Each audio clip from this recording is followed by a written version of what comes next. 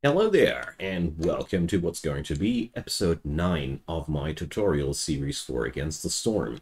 So, in the last one, we have started our first Prestige 1 matchup. I have opened up one Danger Glade in the first 2 years. We've taken down the stuff that was waiting there, and now year 3 is beginning, and there's a lot of things up ahead of us. So first of all, let's check out what the Queen has in store for us. So, well, that's both. Those are both not really appealing choices there. We're going to.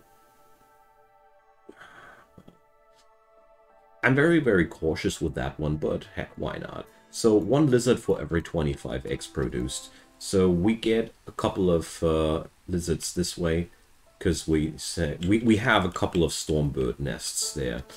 I am taking this a little bit hesitantly because, you know, too many peoples can be an issue, but we're gonna tackle that. So, newcomers. We're going to pick the newcomers with the gears because I'm personally a big fan of those. Also, we're going to turn in the reward for the Ember Trade quest. So we're now, well, let's see, few houses short, but that was foreseeable. Okay, we have a new draft available, so we could go for a plantation, for a cellar, or a trapper's camp. So right now, well, I do have the small farm available, and by all means, it needs workers, so let's start out with that as one of the first things I do. Into a farm, if you have humans, put humans because they excel at farming. It's just that simple. And we're going to put these guys in there. And then let's see, holding down Alt to show up these thingies there. And here I see that at my woodcutter's camp, we can have a lot more people working there. So let's do this. One lizard goes there too. Oopsie. So there we go. And let's see. I do have one harvester's camp here up and ready. Well, I don't think that this is too important right now. Okay, so let's check on out what kind of order I can get here. So burn Blightrot cysts. Well, that's a pretty easily fulfilled quest. Or we go for packs of crops, and we'd get a lot of different farming upgrades there. So, well, that's a tough cookie for me. This here gets done basically all by itself, but it takes a while. This is effort, but it's doable in my own chosen pace. So I'm going to take this. The blueprint here has to wait because I don't really know what I want to pick there, so. Alright, avoid glades except marked. We have that on both of these. Great. So we're going to chop open that glade there, because I have to explore 4 glades here and 3 glades there, so for me that's a pretty good reason to open up the small ones as well. And let's go into housing, and while I'm at it, I want to check out, is there already a good spot here anywhere to build a new hearth? Well, the answer is yes and no. It's just not cleared out yet. So we're going to move one of our woodcutters' camps on over there and clear this area out. There we go. Also, I'm going to put up a new warehouse on over here, because this is going to be the place where I'm building my second hearth at. Already made up my mind with that. So bricks, make sure that you can also process the stones to make enough bricks, and we got limits set on up. Perfect.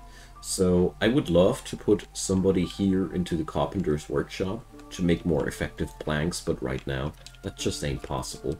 Also, we have to take care that we're going to build ourselves a blight station rather sooner than later, because blight is coming. Anyways, it will take a while, so I'm not too worried about that. Okay, so we have now 5 homeless people by now, so let's do something about that housing issue. I will be not able to put those houses over to the other glade. So what do we have here? Some roots and some meat. That meat can be gathered by the trapper's camp, so we finally have a good excuse for rebuilding the trappers camp. Off we go. So there we go.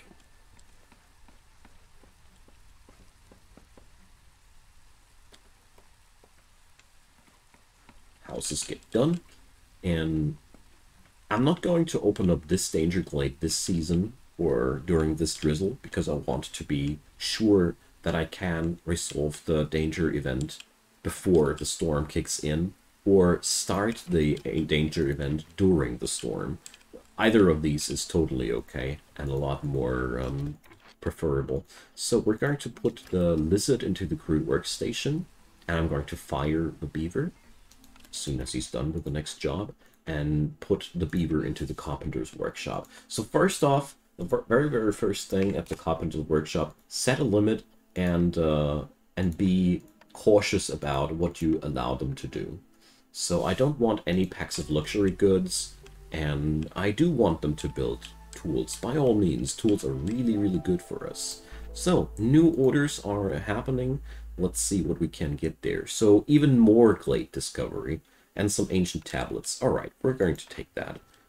And here, agriculture, farm fields and crop packs. I'll take that because we are already pretty much halfway there. We have already another crop quest, so yeah, sure. Let's play crop adventures. Why not?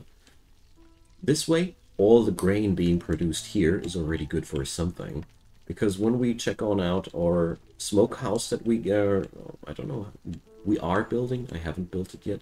If we check out the kiln, none of these is able to process flour or grain for us into flour, so that's okay. We can make good use of that. So Old Farliff is in town. I could buy myself a +3 permanent resolve bonus for beavers, and I say you, I'm doing this. Another good thing is here the pigment production. Well, let's see. No. So if you have a biome where trees can drop pigments, this increases the drops of the trees by +2 as well. It's massive. But the +3 Beaver Clan support, totally down. So what we're going to do now next is something I love to do. So since my entire building procedure is totally slow, we're just going to buy ourselves some building materials and help ourselves a little bit there. Because I have so freaking much timber available, we can easily transform that into a trading good. Every colony has a different capacity of trading. Every colony has something else you can produce in vast amounts there. So it's always a nice thing to do this. And another thing that I want to grab as much as possible is the copper ore. So I'm going to grab all this entire stack, and I will now do my best to actually buy that. So I'm even willing to put in some of my tools, because we're going to make so many tools out of that. It's going to be amazing. And I have a smelter around the corner, so I can transform that copper ore into metal. And this is basically already... I go that far. We basically already have won this match because of that. Sounds like a mouthful, but that's because it's really that massive, you know? We have now... Need some lizards at the trapper's camp. We have now bought material to help ourselves into the production of metal in a larger scale. We have now enough metal to get this going in a crazy speed, and we have a workshop which produces tools, so all in all, we're set. Because with all that, we just need to keep cracking open them glades and do things that give us reputation. It's a very solid way of winning the game. So we have another situation where we are out of housing. And that's because we have so darned many lizards. How do we have that many lizards? Because we get, whenever we have eggs, we get lizards. So surprise lizard. I don't like that surprise child trait too much, because I'm personally a big fan of managing my population carefully and all. But it's fun as well, because you have a lot of workers available to at your disposal. So, we're going to turn off the... We're not going to work with the smelter as of yet, because it's just a little bit too early for that. I want to have the Blight Post first, because now, before we get ourselves into megalomaniac productions there, it's really worth noting that there's, you know, there's limits to that. So, Scavvy Camp is empty. That's going to be a big problem now, because we're basically totally out of scavengeable materials, if I remember correctly. But we're gonna get there. So, it's storm time, and we want to reduce the hostility a bit. So, unemploy those woodcutters. Or actually, these I want to keep. I want to unemploy these guys. So, let's see. And we are at a negative resolve of the lizards. But the fun thing about lizards is they lose their resolve slower than most species. So, the long story short, most likely they will take so long to hit 0 resolve that most of the storm will already be over before they're even realizing that they're feeling bad. That's one massive bonus about lizards. I really love that. The other thing you can do in times like these, the smelter is a warm place. Lizards love warm places. They are happier at warm places, so give your lizards a warm place. You get the idea. Alright, so we got ourselves that kiln, and oh boy, I have forgotten to turn up the planks. Damn. Whatever. So the kiln, guess what? Also a warm place, so we're just going to put all the lizards into warm places, and you see, if you have friends at warm places, things are great. So enough of those bad puns, and let's see. This place is godlike, so we're going to exchange this a little bit. One of the lizards goes away. This provides basically everything we want, so I really like that. Coal, we're going to limit that to 50. Bricks, we're going to limit that to 30. And jerky, well, there's no limit to jerky, you know, because processed food is always better than raw food, period. There is never a moment where raw food, where consuming raw food would give you any benefits over the other way around, you know. So we're going to crack open that danger glade here, because we are pretty much out of resources. Our situation is quite crap, you know. We look as if we are well off, but all in all, our resource patches are picked clean quite soon, and that harvester's camp needs to be manned now. Alright, so let's clap open that thing, and as you see there, we gained a new hostility level by that. Bad news, so we have to reduce our woodcutters by 1. Let's revert that. So we gained a Harmony Spirit Altar event there. That's a little bit crappy because we cannot open up that yet, as of yet, because all species become less resilient, resolve drops faster. So, well, whatever, we're going to do that nevertheless. So we could now either salvage or convert that. If we convert that thing, we gain global resolve, and that's outright amazing. So we're just going to take that. I'm going to wait for the resolve of that event until we have the resin in our storages, because resin is really the cheapest way of resolving that event. Everything else is a lot more costly, and resin comes out of those trees for free, so I'm down. Just gotta wait for those guys to have that get that transported away. So now, as you see there, they're starting to go into the negative area, but at the same time, it doesn't really... It is not as if this would kill them or anything. And here, as you see there, they're fine. The lizards are fine. That's why I like them so much, you know. So we can get ourselves a new Scavvy camp over there. That's a brilliant spot there. We get eggs and roots. I like that. And a new year has begun. So first of all, have we finally that resin? No, damn.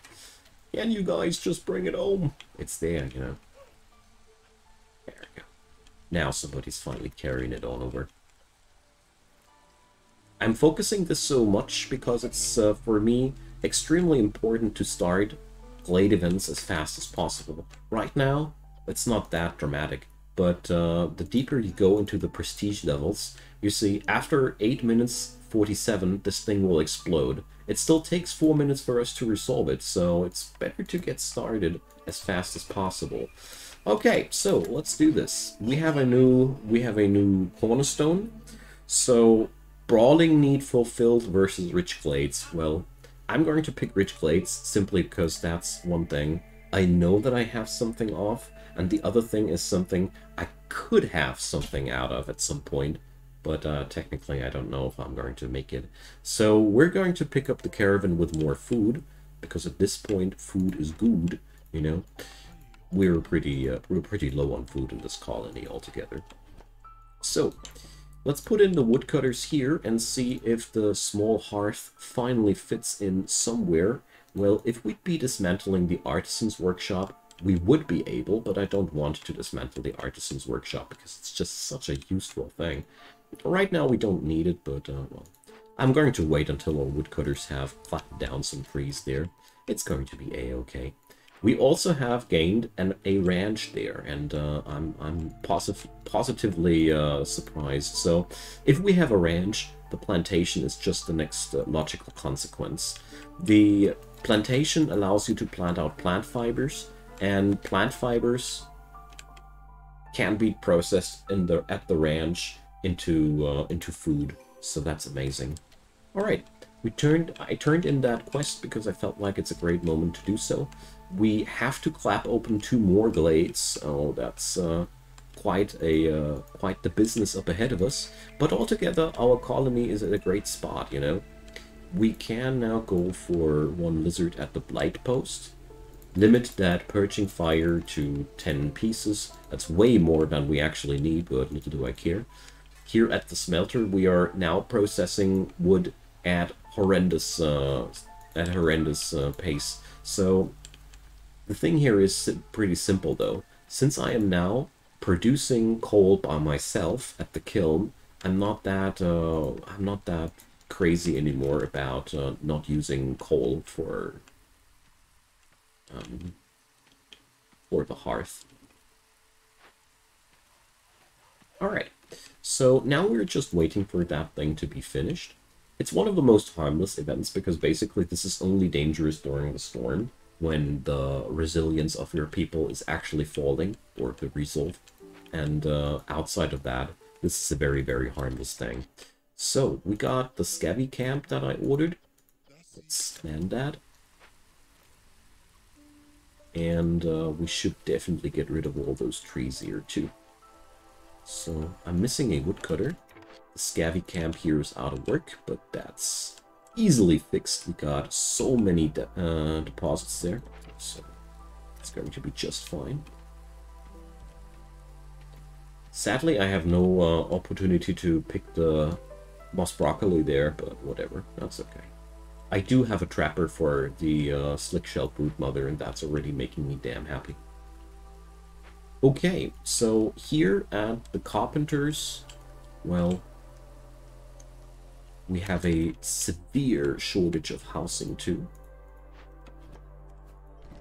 Let's see, is this finally big enough? Yeah, here we go. So, top-notch priority, because now I'm finally able to bring up the housing here. I just wanted to have the housing not on the same glade as we had before. Second hearth is just a big benefit. You gain more resolve out of that. There's just many things you can do with that. Here I'm opening up that danger glade on purpose. This ain't a mistake. This is a decision, you know. And now we're just going to do the same thing as we did on the other glade. Just bring up some barrels. And then we're just going to move one of those shelters over there. It doesn't matter where the shelter is standing. It just does matter that there's enough population in one area. your people basically don't really interact with those houses. They're, I hate to say it, but they're mostly fake. So we have that decoration up and running. We now need a bit more. So sadly, I haven't found any fertile soil whatsoever. That's the biggest tragedy of the situation right now. Because we would be really, really well off if we'd find some more fertile soil, but one thing at a time. Probably one of these danger clades will provide. So another order is coming on in. So even more ancient tablets and need for clothing fulfilled. So need for clothing fulfilled, it's time to rebuild that artisan then, because that's a really easily doable quest there. With the plantation, I will have access to plant fiber. With plant fiber, I will have access to fabric, and therefore, building clothing will be not an issue at all. So I should definitely allow them to make biscuits, even though we don't have any way of making flour so far, and that sucks. But we're gonna get there. So the next thing that I want to do now are two things. I want to bring in somebody into the makeshift post. And I want to make those crop packs. I would love to make provision packs to get those trade routes going. But right now, if you check out the provisions, the only thing we could pack in would be eggs. And by all means, this is the majority of my food stockpile, so hell no. Sadly, I can't do as much as I would like to. So we have opened up a new glade, so we can take that reward here. Why not? And here's the new event, the Forgotten Temple of the Sun. That's a very, very generous one. It's merely costly with the activation things, except for the fabric. That's all pretty costly things. But we're going to take the chest of ancient tablets. It comes with crystallized dew, and we can fulfill one quest with that. So that's going to be really, really good for us. So let's use those people, get them on in there. And the best part about that is we have now even more harvestable things. We don't have a place to put down the plantation, but we do have a place where plant fiber is growing, so I'll take that as well. So, Buddy Zork is over there. Let's check out its cornerstones, but there's really nothing I desperately need. There's one thing I'm going to pick on up here, though, and that's the jerky. Simply because of one reason, I have a quest running where I have to fulfill the need of jerky, so I want to do so. Sadly, I don't have too many things I could sell at this point. That's not necessarily because we don't have much to sell. That's mostly because Zork doesn't buy the most of the stuff that I have and that I can offer him. So we're going to make something like that. Yes, I'm selling away even more parts, but that's okay. If you don't need those parts, by all means, it's way better buying them rather than not doing so, you know? Here, meat diet, need for jerky fulfilled. That's making us stronger, guys. So here, well, those decisions are all a little bit difficult. I'm going to pick up the human houses here because that's going to be the easiest fulfillable things. I didn't want to go for those service buildings simply because of one reason. I have literally no clue if I will be able in this matchup to fulfill those needs or not. And if that's the case, it's really pretty much always better to choose something which gives you an immediate benefit. So here, well, it's one of those sucky situations. We are just 6 points above the next hostility level, so we're going to suffer here. But, well, there's not much we can do about that. Lowering hostility at this point is no longer possible. I can only put up more hearths. That would lower the hostility again. Let's see if we can do that. Oh yeah, we can set up another one, so basically, probably that's going to help us. And let's wait it out for a moment. Probably that next hearth will be actually the solution to our problems.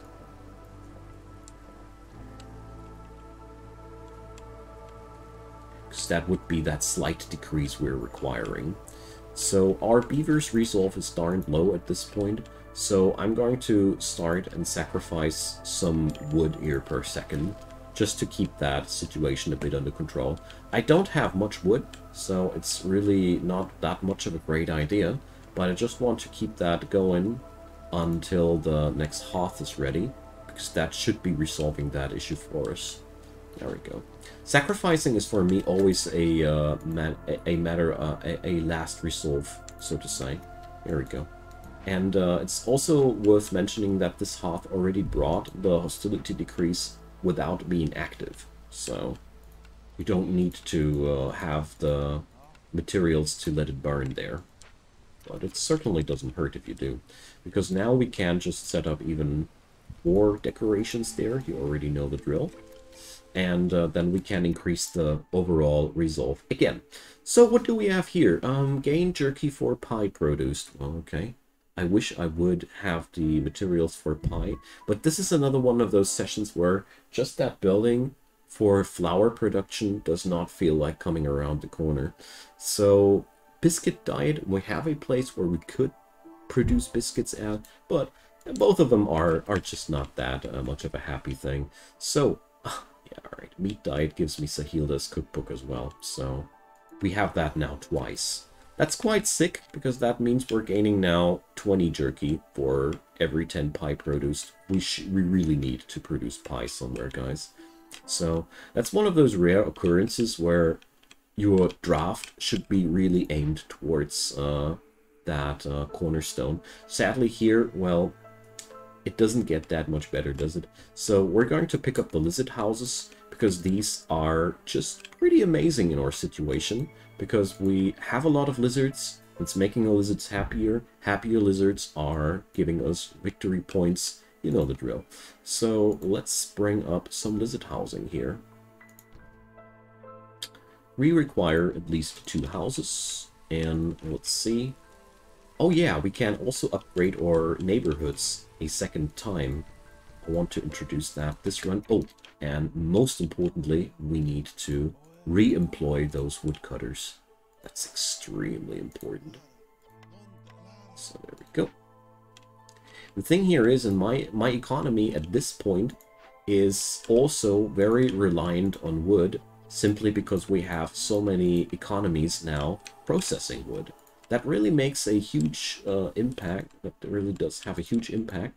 So much that I am by now bringing up a 3rd woodcutter's camp. Usually I don't, but in this scenario I do, out of one simple reason: we have a kiln processing wood into coal, and that's for me always the point where I'm like, okay, we can really use a 3rd woodcutter.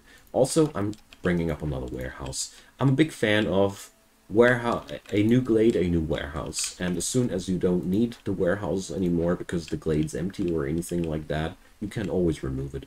There's you get all the invested resource back, so there's no loss or anything. So there's nothing to worry about. So we're going to get on up the artisan here as well, because, you know, clothing, disable all the other productions that we don't want, and accept that order for clothing fulfillment. All right, so this is now definitely doable. We have all the things on the table we require, and therefore good thing to do. Alrighty, so we definitely need more carpenters in this place here as well, so let's do something about that. The scavengers camp can be manned with that, because here it's about time that we stack ourselves up, you know. Also, I do realize that the lizards are at this break point, so I'm going to favor them for the remainder of the year, so they go and churn out reputation for us, you know. Because happy lizards producing reputation. What's better about that? Also, you should really keep in mind, the larger the populace of a certain species, the more resolve per, the more reputation per minute you'll get. You know, those 8 humans would crank out less reputation than those 17 lizards. Really important to note. So, we're going to bring up woodcutters here. And you guys are going to avoid glades, except for the marked ones again. And we have to open up one more glade to fulfill one of those quests. So Oh, and I have that ranch up. Nice. So let's tell the lizards to process. Wonderful. All right. So, well, I actually don't want to produce anything else than meat. I, I'm shying away now from producing eggs because the more eggs I produce, the more lizards I'll receive, and right now I don't want that. We're going to feed the ranch with grain, because I can. And that Skevy camp is now out of business, it says. Disagreeing with that. And we're going to put up a warehouse here as well, because, you know, there's so much production on that glade by now. It certainly will pay off. And by that time, well, we're talking about more lizard houses. We don't need them as of yet, but we will. So, alright, so I'm dropping the ball for this episode at that point. I thank you all for watching a lot. And next one, we're going to get ourselves further down the road. I personally think we have basically already won that game, and I'm going to show you in the next episode why. So, drop me your comments down below. If there are any questions, feel free to ask away. Feel free to leave me a thumbs up on that video. Drop me a subscription if you haven't done so already. There's a playlist link in the description box below. If you want to check on out the earlier episodes, that's way to go. And there's also support links down there. There's Patreon, PayPal, and Buy Me a Coffee as ways and means to support this channel. And I'd be really, really happy if you'd give them a look. So, see you guys next time, and have a wonderful day.